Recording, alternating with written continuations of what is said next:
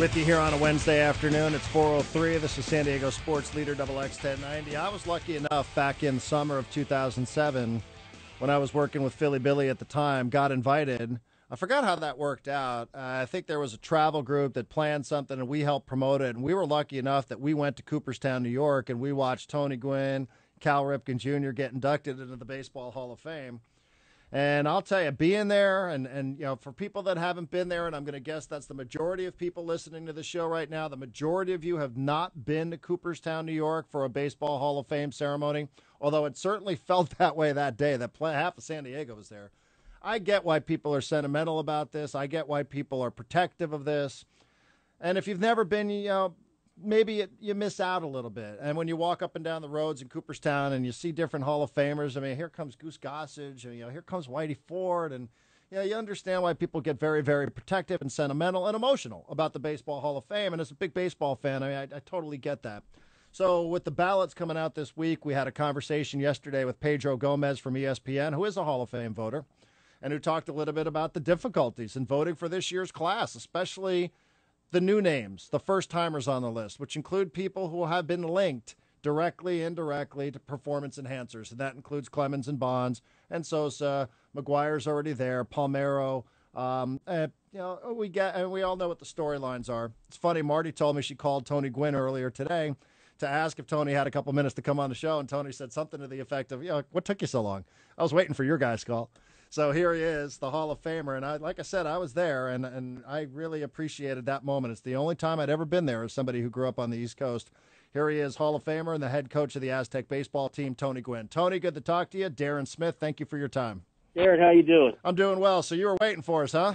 Well, I knew as soon as the ballots were coming out that my phone would start to ring because when Barry Larkin got inducted last summer, after the ceremony was over, the Hall of Famers get together, and we were talking about, with the guys, with the names on this year's ballot, that this is probably going to be the most talked about Hall of Fame voting period ever, maybe since the first one, because the names on this ballot, to me, there's at least 7 guys that warrant serious consideration into getting into the Hall of Fame. But, as you were talking about with Pedro Gomez, the writers feel so strongly about this voting this year that they're going to do their homework. They're going to go around and ask questions and talk to people, because I think they're torn, because let's face it, Bonds, Clemens, Sosa,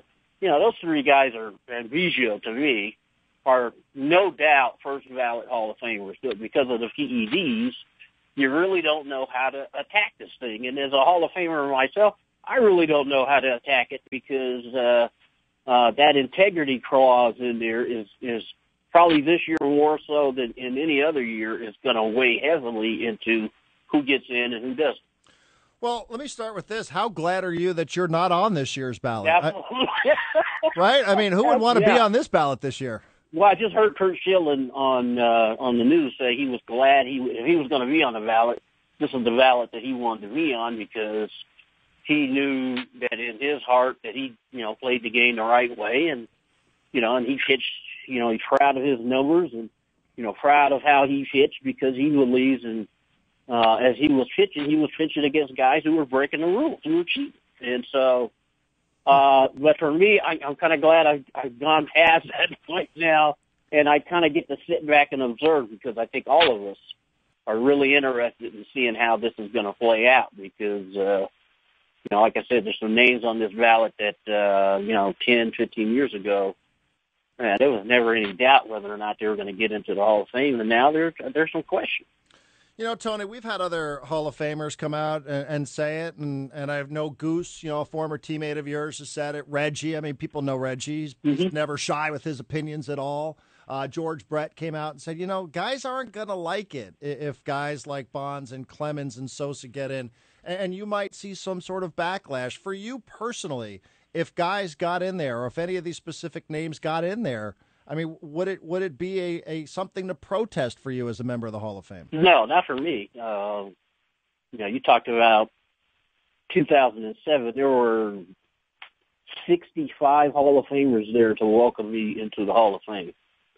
And, you know, I think for a lot of people, I think there's this sentiment that, you know, these guys in the Hall of Fame think they're holier than thou, that, you know, that, and I'm not one of those guys who feels that way. I feel like, you know, it's an error. I mean, we can't change the numbers. Things happen, you know, in the steroid era. There were guys that were, you know, accused of taking them, who people thought were taking them. And, you know, at some point, I think the way this year's voting, however it turns out, is going to have an impact on how people view the Hall of Fame here in the future. And so I'm not one who thinks that everybody in the Hall of Fame today is clean and that we did things the right way. I mean, you know, there's guys who smoked. I'm sure guys who took amphetamines. And heck, who knows? Maybe some guys who even did more than that. But Bonds and Clemens' numbers are so good, and they were so dominant. I just can't see how you can't acknowledge the fact that these guys were great players. And, you know, granted, you know, they are accused and have been suspected of, but it's in my mind, it's really hard to say those guys weren't two of the best who have ever played the game. And you think that they belong, that they have a place in Cooperstown? I kind of do right now. Like I said, I'm not. If they get in, I'll be there to welcome them. I might be the only one, I guess, but I'll be there because I think that's really important. But you know, luckily for me, I don't have a vote because I would really be torn on it. But I can tell you, I've talked to 4 or 5 writers here in the last week who do have a vote, and I think feel the same way I do. They're kind of torn in which way that they vote because, like I said, Clemens and Bonds' numbers are so dominant. But both of them were, you know, suspected of, and they have to weigh that, you know, against, you know, that integrity clause. And I'm sure, like I said, I think as we get closer to January 7th or 9th, whenever they announce it, people are going to be talking about it a lot. I mean, I love the Hall of Fame conversation anyway. I love, you know, the comparisons and things and who should get in and who shouldn't. But I think this year will probably be the most anticipated announcement in maybe since the first one. Talking with Tony Gwynn, Hall of Famer at San Diego Sports Leader, XX1090. You know, the thing that stands out to me, Tony, you mentioned Bonds and Clemens and their numbers, and who could deny that just from a numerical standpoint that they have a place there. But what worries me, and I don't want to sound naive, I mean, you know, I'm around it, but I worry about guys who don't have links. You know, Bonds has been linked to this. Yeah. You know, he's served his time in court. Clemens has served his time in court. The Mitchell report, whatever people think about it, you know, that there is linkage there. Yeah. But I worry about guys, you know, like Piazza, like Jeff Bagwell. And I wonder what your thoughts are about guys who are only suspected of it without any sort of evidence, whether it's circumstantial evidence or not. I agree with that. And I think, and to go a little bit deeper, what about Jack Morris? You know, what about Lee Smith? What about those guys, Tim Raines, who have been on the ballot?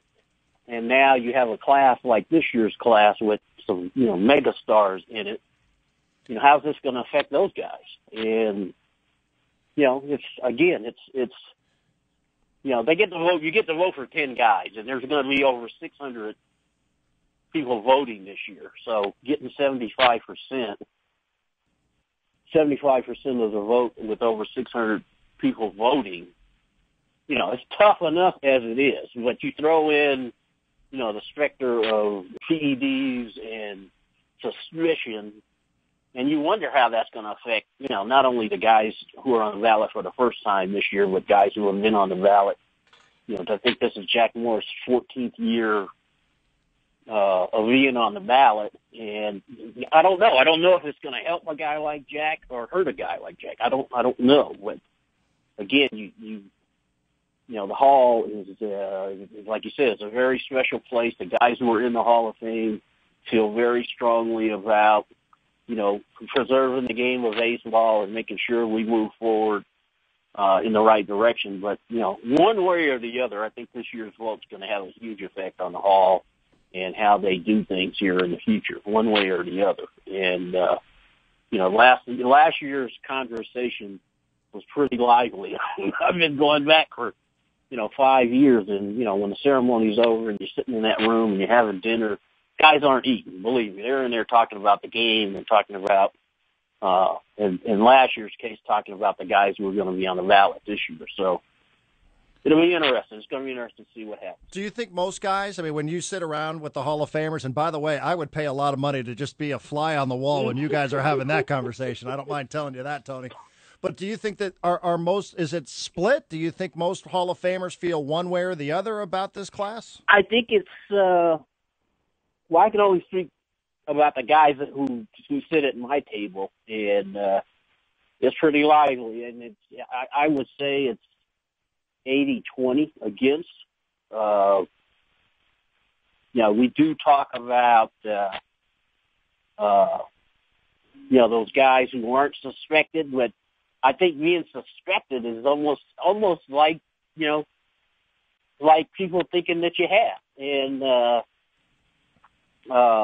again, it's, these guys, they feel pretty strongly about the integrity clause, and that's one that, I think a lot of us take a lot of pride in, guys who feel like they've done things the right way and gone about the business the right way. And some guys are just dead set against anybody getting in who's, had any kind of connection to it at all. And the way the voting has gone for guys like McGuire and Palmero, that's exactly what's happened. They've gotten, 25% of the vote that really hasn't changed one way or the other here in the last 5 years. Because honestly, when I retired, I thought Cal Ripken, Martin McGuire, and I were going to have a real shot at going in together. But, as we've seen, that hasn't happened here in the last 5 years. Tony, I think, and let me explain this. I love Goose Gossage. Goose comes on the show. He's a former teammate of yours. Mm-hmm. We love Goose. Goose could be a little crazy sometimes. Goose, he doesn't like the modern day closer, and issues with Hoffey and issues with Rivera. So You know what you're getting. It's generational. But I think what I'm hearing from you, Tony, is you played against these guys. I did. The other generation didn't play against them, so it's easy for previous generations to look down their nose and say, well, Bonds and Clemens and Sosa and whatever, whereas you played against them. And I wonder if that changes your role, or if your opinion then stands out because they're all contemporaries of yours. Well, I know in my case, you're absolutely right. I played against a lot of these guys. And, when I was playing against them, I thought, this guy's going to be a Hall of Famer. It's 5 years after he retires. And so, my thought process probably is a little bit different than guys who didn't play against these guys. But, I would like to think that my opinion of guys is not going to change once my generation of guys kind of goes through and you got the next generation of guys coming in. But, a lot of guys definitely, they feel strongly against guys getting in where, I'm more over it. I kind of think Pete Rose should get in, but I don't think he's going to get in. And, I kind of feel like Bonds and Clemens and Biggio and Piazza all have legitimate cases. But in three of those guys' cases, there's suspicion or whatever. And I think the writers are going to make a point. That's kind of what I think is going to happen. But, if those guys don't get in, we're still going to be talking about it. And if they do get in, we're going to be talking about it for the next, 8 months until July. And again, it's a topic that we knew was coming. We knew we were going to have to talk about. But I guess what I'm saying is I'm good either way. If guys get in, hey, I want to be there to support them. If they get in, if guys don't get in, then hey, I kind of understand why the writers feel the way they do, because the year I went in, there were more than a couple writers who said I'm not voting for anybody from the steroid era. Mm-hmm. So I kind of suspected as we move forward that's probably what's going to happen. But I'm seeing respected guys like Rosenthal and Timmy Kirchin and Buster Olney saying that as hard as it is for them to do it, they're going to vote for those guys. So I think we're all going to have to wait till January 7th to kind of see what happens. But I can tell you this, that day, my phone will be ringing one way or the other. So. Yeah, and Marty will be one of those ones calling you too, Marty, don't you? Yeah, you're right. She will. No question, Jimmy. She'll probably call me the day before. Absolutely, to make sure that you're not going on any other shows. Yeah, just to set it up to make sure that you guys get first crack. It sounds like, Tony, what you're saying, though, is even though you'd be good with it one way or the other, you think that these guys are not going to get in this year. I think they're going. I think the writers are going to make a point, and it's whether it's right or wrong, because we've seen it before, where that first year, that's kind of the penalty. They're gonna make these guys wait before they get in. They're not going to vote for them the first year. But, again, every year that happens, that's why I think, it's going to change how people view the Hall, because if they don't get in, I think some fans are going to say, how can you look at those numbers and say that guy is not? And it's going to put some pressure, I think, on the Hall to there people are going to ask them, how are you going to deal with these guys if they ever do get in? And so, unfortunately, fortunately, it's one of those things that, going to have to wait and see how this plays out to see what's going to happen.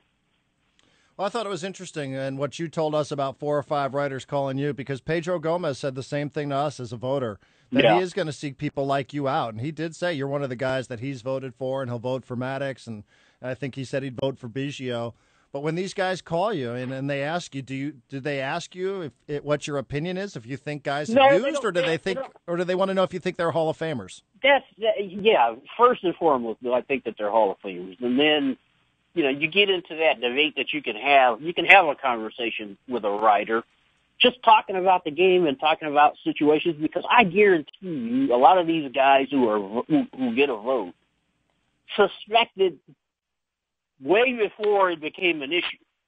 Because I can tell you, Lester Olney, he started here in San Diego, used to write for the San Diego Union, and 6-7 years before this thing, before it got to be a huge issue, he was, behind the scenes asking that question: do you suspect? Do you think this was going on? And we're players, but we're not stupid. You could kind of sense something was happening because the numbers were just kind of going through the roof. But and I think that's what they're doing. They're kind of doing their homework. They're kind of asking that question.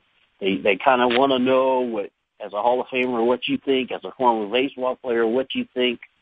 And again, it's a hard topic to kind of discuss, because I don't know what it's like to be on that side, where you took PEDs and you got to see how much better you were. Because I was just a Punch and Judy guy, as I said in my speech. I was just a singles hitter, and I was pretty proficient at just putting the bat on the ball. So, that thought never really crossed my mind, because the type of player I was, it was about, just hitting the ball 180 feet and, run around the bases. So I don't know what that feels like, but I suspect that, I don't think, you try to get into the mind of a guy who you suspect, like a Mark McGwire. Did he think that by taking these steroids that he would ever hit 70 home runs in a year? I doubt it, because all it did was draw extra attention to you. And the thing I keep going back to, the thing I kind of struggle with, is the fact that so many minor leaguers are getting busted taking steroids, and it really hadn't helped them. They hadn't gotten to the big leagues. It hadn't helped them put better numbers up. That, just the art of going out there and making it happen every day, day in and day out, is still a very difficult thing to do, whether you do or you don't. And again, that's, these are the types of things that you talk about with these guys, because, they want to weigh every single option, every single thing that they can to kind of sit down and come up with a decision when they write down whatever number of names they write down on that ballot. Are you torn at all as a college coach? As somebody who deals with it not only as a Hall of Famer and somebody who had the career that you've had, but are you torn as a college coach, that players who likely have done something that was against the rules are going to get rewarded with enshrinement in the Hall of Fame. I mean, is that tough for you in your role as the coach of the Aztecs? It really is. And I asked my guys, when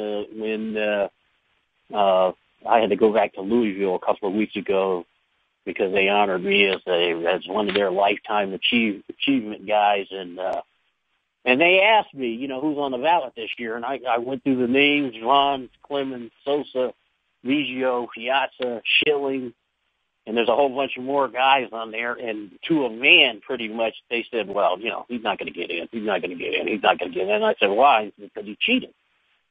And I said, well, what if you were suspected of cheating, but there's never been any proof? No, he's not going to get in. And my guys are, I think pretty liberal thinkers, but they, almost to a man, shot that down. So I do kind of feel guilty as a coach. We talk to these guys about doing things the right way and going about your business the right way, and yet here I am kind of on the fence, for these guys who, were suspected of not doing things the right way. And but I try to be as honest with them as I can, because I tell them all the time this game is really not one that you ever master. You can get good at it and have success with, anytime you're still going up to the plate and failing 6.5 times, every 10 times up, it's